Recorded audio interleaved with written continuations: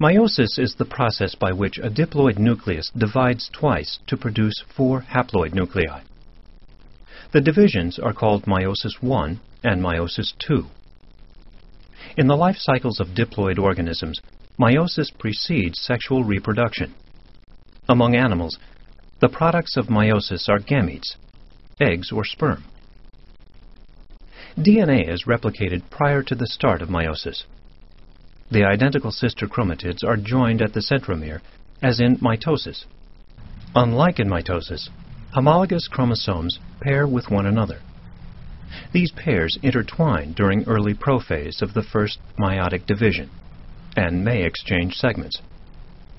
This exchange is called crossing over. During prophase I, the nuclear envelope disappears, and the spindle forms. The homologous pairs lie side by side as they reach the midplane of the spindle and attach to spindle fibers in metaphase I.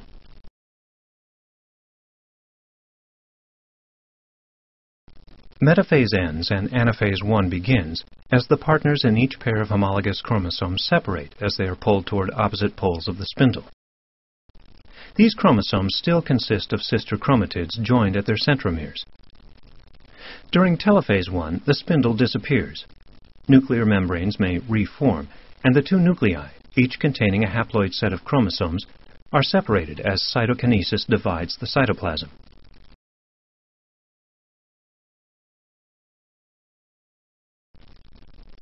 Prophase II begins with the formation of a spindle, and the still duplicated chromosomes move toward its midplane. At metaphase II, they are lined up and attached to spindle fibers. Anaphase II begins when centromeres separate and sister chromatids, now considered chromosomes, begin moving in opposite directions.